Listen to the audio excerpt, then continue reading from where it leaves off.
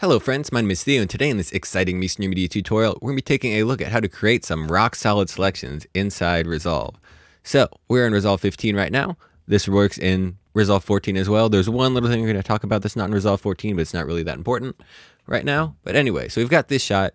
It doesn't look like it should be too bad to qualify. So, normally a lot of people will Alt-C, create a new node with a circle window, and do this thing. Say we want to bring the face out a little bit more.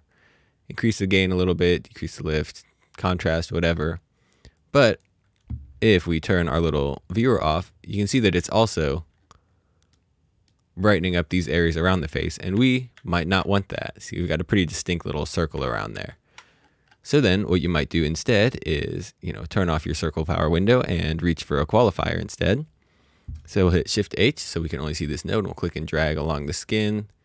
You see, we're getting a lot of stuff that's not skin in here. There we go. So that's a good spot. But we could still do better. So instead of just trying to rely on your little dropper here, what you can do is go down to your qualifier, and you can do things like decrease the width of the hues that are being selected. So you can see we're getting bits of green that are melting away there. Move the center over more towards the skin tone. So the hue is how red, green, and blue, whichever pixel is.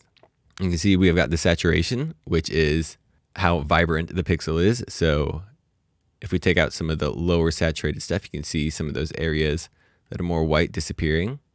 Maybe if we allow a little bit more higher saturated stuff through, something comes through. Nope, we don't really need that, so we can bring this down. I don't think that this is going to help us out too much because I think most of it is right around the same saturation area. Then we've got our luminance, which is how bright or dark the pixel is. So you can take some of the lows, I'll bring them back in a little bit actually. Sort of cleaning up this area.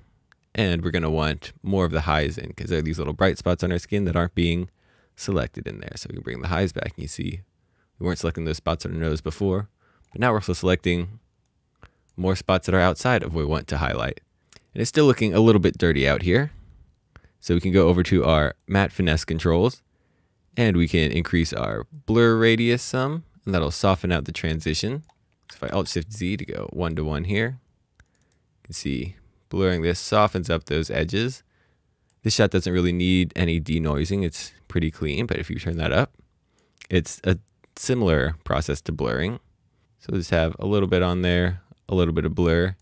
And now this other control is really cool. I don't really use it that much in my current workflow. It's a new Resolve 15 feature, and it's these matte finesse modes. So we've got shrink, which is going to take away all these little, they're not called fireflies in Resolve, but they're sort of like these little bright spots that pop up. So if you just bring our radius up, you can see those start to melt away. You don't want to go too hardcore on that because it can sort of get you in trouble. You can also do a black clip with that, which will, you can see, especially looking around here, that'll sort of add contrast to the matte. See, that's looking pretty decent. We'll blur it out a little bit more. And now we still have all this other stuff being selected around here. So we won't have the circle around the face, but we've got all these other bits that are being blown out. So if we, increase the brightness, you see there's, maybe you like that, maybe you don't. So what we're going to do is we're going to combine this qualifier that we have with the mask that we had before. And now you've got yourself a really rock solid qualifier. I don't like what this guy's doing too much. And we'll reduce the denoising some. Then increase the blur a little more. There we go. That's looking a little bit nicer. So we can move our mask around a little bit. This shot doesn't move that much, but we'll track it just because it's a tutorial, and you'll probably end up having to track a shot. So turn off perspective 3D because this shot doesn't need it. Tracking forward and tracking backwards. You see there's not much movement, but a lot of times there is movement. So we've got that. And now if we do things, increase the gain a little bit or pop out, if we zoom in, turn off our little circle thing, you can see it really cleanly just brightens her up. So just combining a couple little things together, and you can create these really excellent keys. And then, of course, you can use this key in other stuff. So Alt-O, get an outside node, and we can make the rest of the scene, a little bit on the green side, or how about on the warm side? That'll be a little more fun, and make it a little bit darker.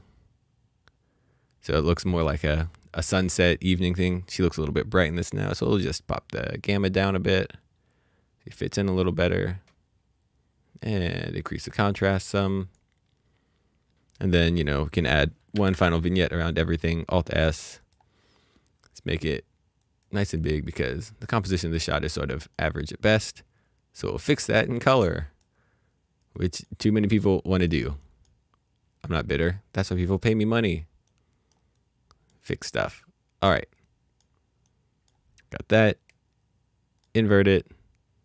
Go down. Nice. And now it's a shot.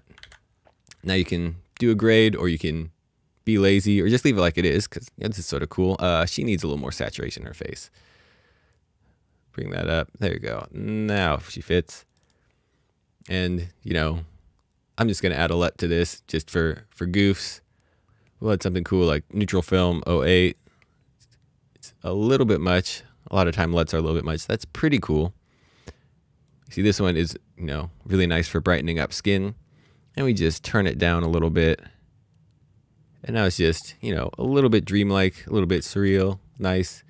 If this wasn't a tutorial, we'd probably turn this down a little bit because it's a little bit much. And now it looks, it doesn't look too much like the colorist just went haywire on it.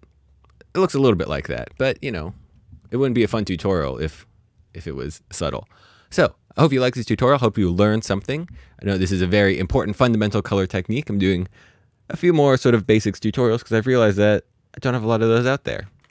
So if you like this video, give it a like. If you didn't, give it a dislike. No matter what, leave your feelings down in the comments below. Tell me any sort of things that you want to see done, any features or grades you want to see highlighted. Comments is probably the best place for that. You can also head over to Twitter or Facebook and drop me a line there. Also, check out media.com/products. We've got all sorts of good stuff. You saw me use one of the LUTs from the Swiss LUTs pack on this. We've also got light leaks and optical element distortion things. It's a good time. So, media.com/products. Check it out. So once again, I have been Theo with Media. I hope you have a great day, and I will see you next time. Bye.